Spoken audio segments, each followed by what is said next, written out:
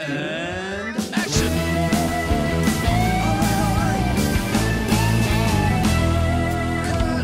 It's a wrap. Welcome to the other palace. I've been here the whole week in the MTfest, watching new musicals and nightcaps and teas for twos and everything. And it's been an amazing, amazing opportunity to watch new musical theatre and to just be immersed in this amazing festival. Brilliant, organised by the one and only Mr. Paul Taylor Mills. Let's see what he has to say about this. Tell us a little bit more about what is MTfest. Sure. So MTfest is a celebration of new musicals and the people that make them. So part of the festival is in 4 strands. The first part is the taster menu, and that's 8 new musicals, and I use the word new in brackets. That can mean it's a commission whereby I put a team of writers round an idea, or shows that have had a Broadway life before and they are here in a new way. They've been reduced or extended, to shows that have been developed by the National Theatre before. And really it's to try and, the underlying message of the festival is to demystify the process of making new musicals, because there is no clear, straightforward trajectory in this country or anywhere. Sometimes it takes years, sometimes it happens very quickly.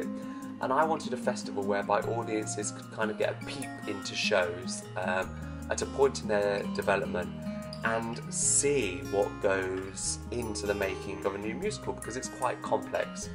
A famous artistic director once said that it's the hardest form of art to get right. And alongside the taster menu of shows, we do something called Tea for Two, which is an opportunity for me to speak to industry giants that work on new musicals, to talk about how you market a new musical, how you cast a new musical, what you're looking for when essentially the actors or the creative team don't know what the project is. So essentially they're taking a walk into the dark, and I thought it'd be really good for people to understand what goes through an actor's mind when they say yes to a new musical.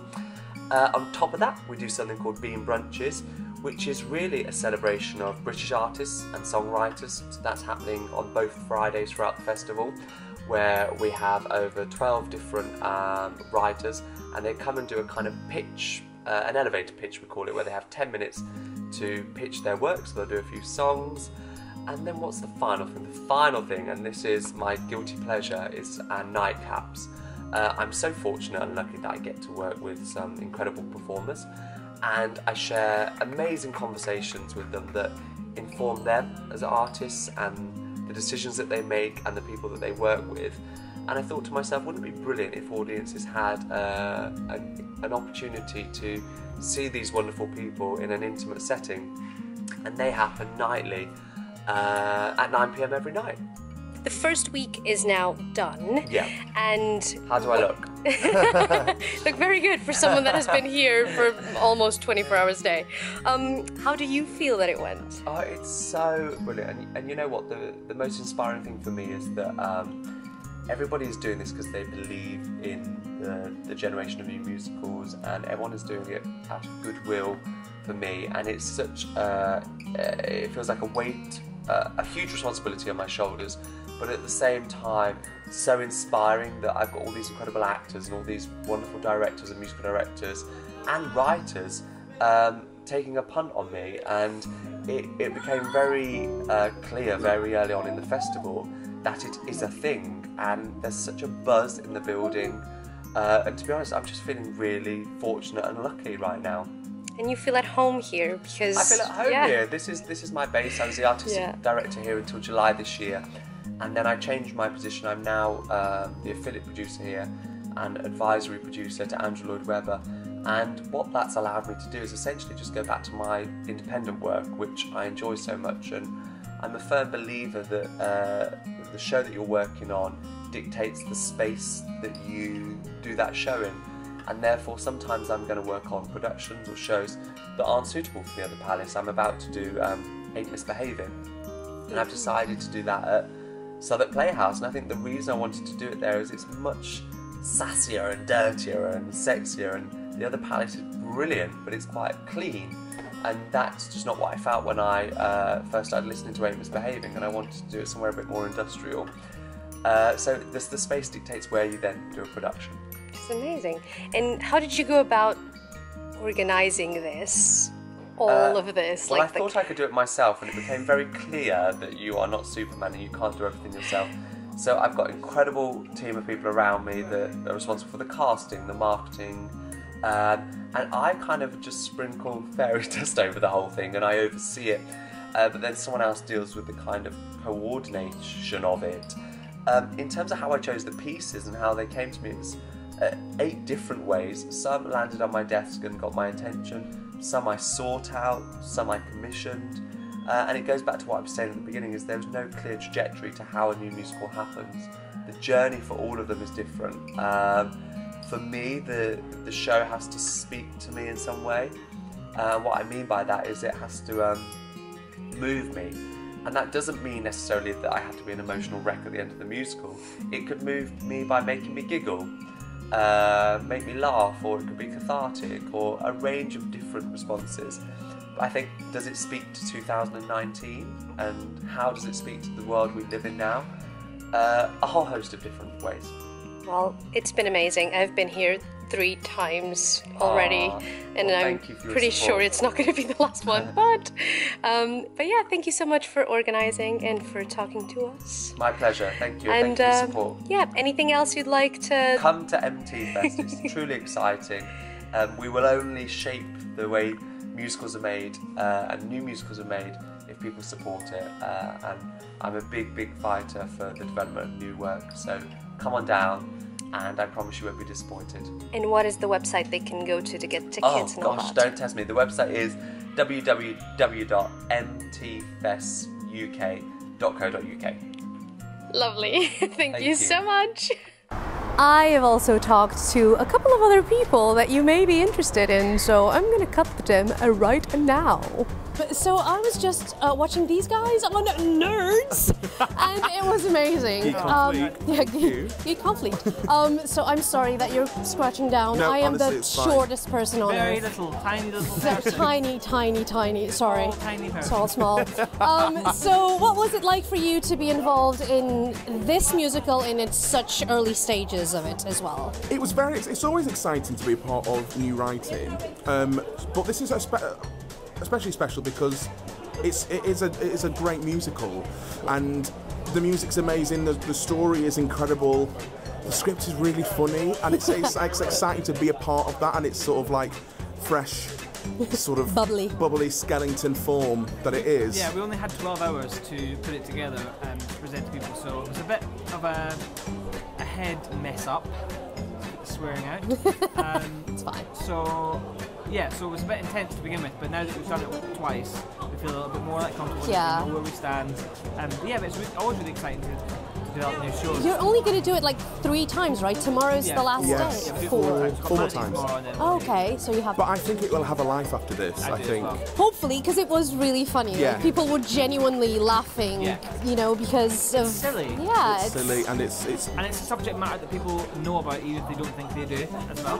True. So like, everyone knows about Apple, everyone's got an iPhone, everyone knows someone who's got an iPhone, Yeah. and everyone had to have Windows on the PC when they were a kid some growing up, point. so at some point. yeah, So, absolutely. That's amazing. Well, thank you very much. Thank you. Thank you. I will let you go back to your drinks and to your talks. My water. Thank you so much. While that. Thank you. Thank you. Bye. Hello. We're here with Sophie. We just finished her nightcap. It was amazing. Thank you. Yeah, I messaged her last night just asking if we could do something, and she so very kindly said yes. Of course. Yeah. So I was just wondering, what was your involvement with this? Because I know that you were in 2 of the musicals. Yes. You have your own nightcap. So It's crazy. So I am in Horn the Musical and I am in First Date, and both of which are very, well, Horn is very funny, very funny. And I play Sandy with a double D. And in First Date I play Casey, and she's on a first date, which is ironic because we open on Valentine's night. So that made me laugh. And then tonight, Paul Taylor Mills. We didn't think it through, but it's my nightcap. But we start tech for the 2 musicals I'm in tomorrow morning. And you had rehearsals the whole day. And I had rehearsals. I've been singing since 10. It's now what? 10? Yeah. So probably. Yes, 10. my Almost voice 10:30. is saying go to bed. But it was amazing. I had an absolute ball. It was so nice. I had been on Tasha's nightcap as well on Monday, and I just feel it's so good to be in a relaxed environment. Yeah. But the actor me was also thinking, you don't have a character to defend yourself. It's just you. Yeah. So what do you feel? I usually find that really hard. Like I find cabarets and gigs and that sort of stuff way more challenging and nerve-wracking than learning a script and a song and being someone else. But I don't know whether, because the Other Palace is such a wonderful, comfortable place, from Heather's and workshops here, and just the whole feel of the building is so wonderful that I think it was like, oh, I'm coming home. Continuing. Slight interruption. I know. So yeah, I also feel like you've spent a lot of time during the past few years in this place. It kind of like felt like home a little bit. Definitely does. I always have such a spring in my step when I know I'm coming here. And I actually did my very first concert here for 2 writers, Mark Petty and his writing partner, Barry Anderson, and they did like a cabaret of their work in the other studio when this was the St. James Theatre. Yeah. Then it changed over, so it's always been a place that I've loved to work and been really lucky to do lots of work here. So yeah, it was amazing, and thank you so much for talking to me You a are little welcome. Thank you. Bye. Hey! Hi, hello, hi. We're here with Carrie, in case you don't know who hello. she is. So you are also in a couple of things around the MTfest. Yes, aren't you? I'm a cheerleader, which starts on Saturday. We start rehearsing. That's amazing. Yeah. Have you had any rehearsals for it, or is it one of those that No, it's literally Saturday, Sunday is our rehearsal, and then I think Monday, Tuesday, Wednesday is when we're performing.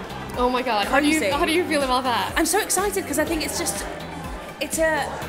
such a rare thing to get that short of a rehearsal period and then to put on a show, and it feels like everyone's just going to have to come together, muck in, and make it as good as we Just do possibly it. can do in that amount of time. It's really exciting. Well, I saw Nerds yesterday. Oh and my god, I saw it tonight. It was so so good. brilliant. It was so good. So brilliant. It's amazing how such a simple story can Yeah. just be so entertaining and enticing, and Yeah. just it was amazing. So brilliant. So I know that it's already booked out, completely sold out. I know. It's amazing. Crazy. So you can tell us a little bit of the story, because we're probably not going to be able to see it anyway. So I mean, I've literally got the script about an hour ago, so I know nothing about it.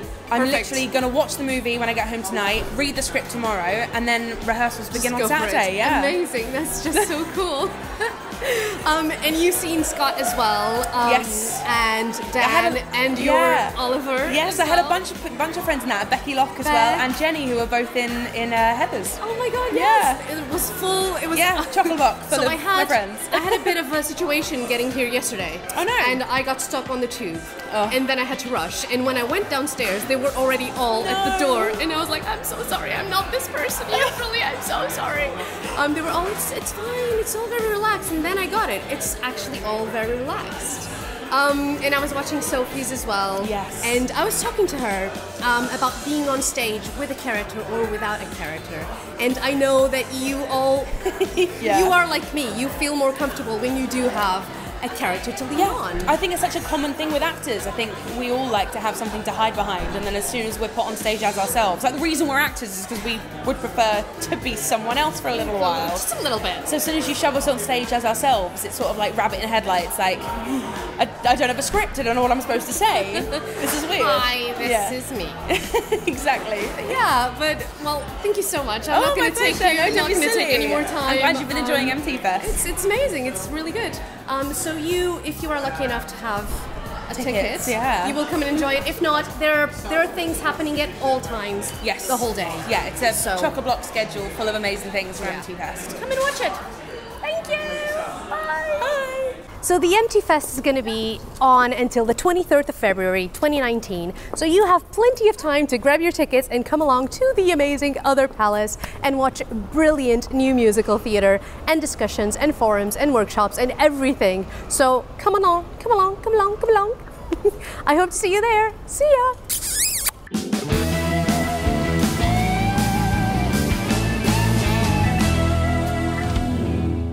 Here with Paul Taylor-Mills. Oh, my teeth look really white. I just noticed. That's great. Look at that, it's amazing. It's the light. It's the light, it's all the light. That was amazing. Is that going to be your new intro? Yeah, no, that is my intro that's yours, usually. Paul. The intro now. Yeah, why not?